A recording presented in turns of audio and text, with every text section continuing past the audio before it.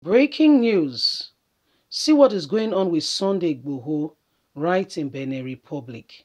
Sunday Igboho is in need of urgent medical care.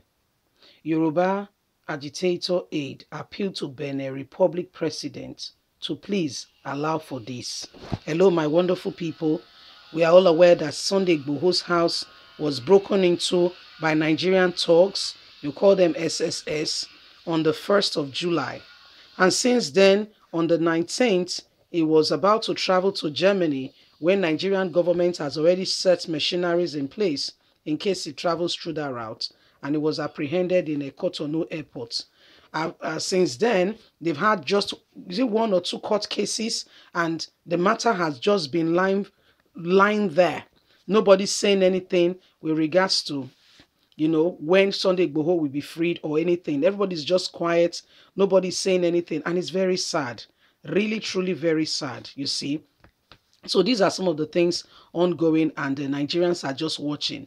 As it is now, Sunday Igboho is not a very young man. What I mean by that is not at least in his 20s or 30s. He's in his late 40s. He's in his late 40s.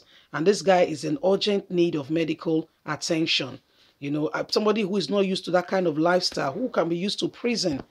They said they will investigate and look into the matter. It's just a delay tactics to keep him there. Please don't forget to give us a thumbs up. Subscribe if this is your first time. Thank you. Chief Sunday Adeyemo had been held in Benin Republic since 20th of July 2021, and now his health has been affected badly.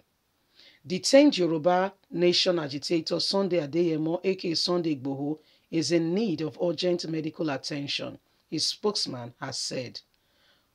Olayomi Koiki, spokesman for Sunday Igboho, who is being detained in Benin Republic on Tuesday, said the sectionist leader needs urgent medical attention.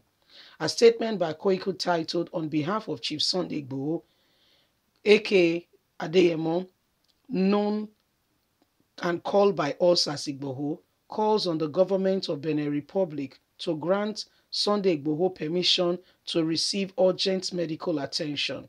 The statement reads, "After speaking with his legal representative, I would like to confirm that his health needs medical attention, and we are using this medium to plead with the government of Benin Republic, President Patrick Talon, to please allow Sunday Igboho to seek medical attention due to his deteriorating and failing health situation.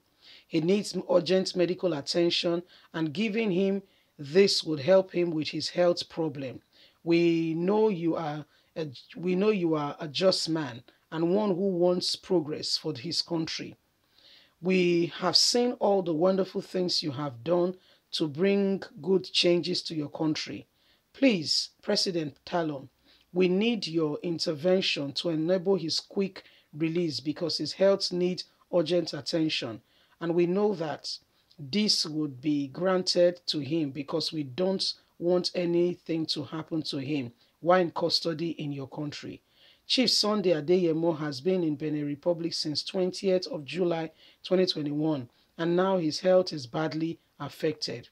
Also, we'd like to use this medium to appreciate his lawyers and everyone that has stood by him during this very difficult time. Igboho was arrested alongside his wife in Cotonou, Benin Republic, by security operative in a West African country on the 19th of July after fleeing Nigeria arrest by security service people seeking after him. Chief Sunday Igboho's health is failing. This is really sad. Yeah, because Chief Sunday Igboho need not to have been in this. If you get me right, it doesn't have to be in this problem or situation at all. It does not have to be there. But a kind-hearted man who sincerely wants freedom for his people, this is what has brought him to where he is today. He stood out for the people. He came out and said, no, it's not acceptable. You cannot do this to the people. And for that reason, he is where he is today. If he had just stayed on his own, he does not mind anybody. He just hears the things that everybody's hearing. and cannot be bothered, goes about his business, nothing will happen to him. But because he genuinely cares for people, and this is why we cannot leave Sunday Igboho alone. This is why nobody should say he got what he deserved. You'll be a wicked person to say that. All Chief Sunday Igboho was after is that the Fulanis do not come into people's land and begin to kill them. Is that people are able to go about their business and their duty. You cannot welcome a stranger and a stranger now takes over your home and you now become a fugitive in your own home. This is what Sunday Igboho has been turned into. This is what Chief Sunday Igboho has been turned into. He's in prison now.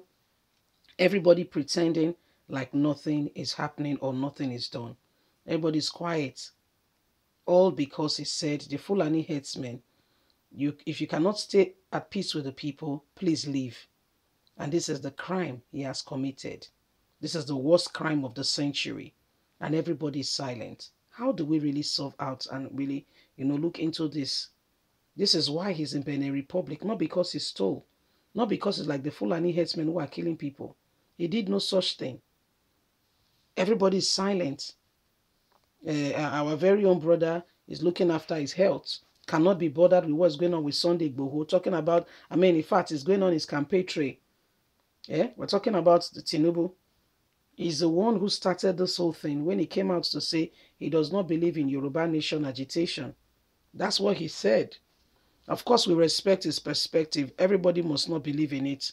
But you don't come out to say that kind of statement and you know who you represent and what you are in the society. Today, look at the way things are.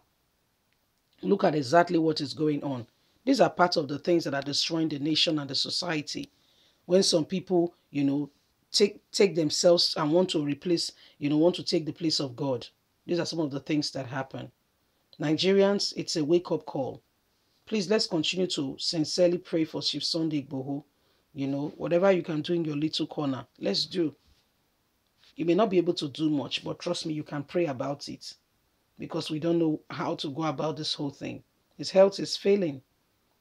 His health is failing. It's a sad one to hear this morning. Whatever you can do, please do. Leave us a comment. We'd love to hear from you. Please don't forget to like us, share, subscribe. Click on the notification button so you can get all our latest news. God bless you. Have a good day. Bye for now.